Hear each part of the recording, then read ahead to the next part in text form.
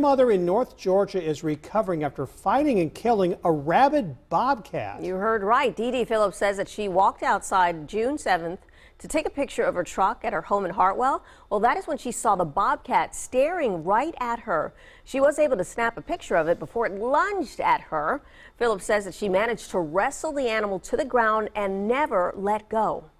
As soon as it took the first step, I was in trouble and I knew it. When it got to that pole, it leaped on me. I grabbed him by the shoulders and pushed him back away from me. And I took it down right here. And if I had ever let it go, it would have been me. So I made sure I never let it go.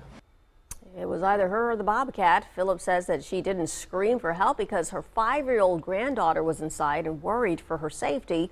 She is now being treated for rabies, a broken finger, and several bite and claw wounds.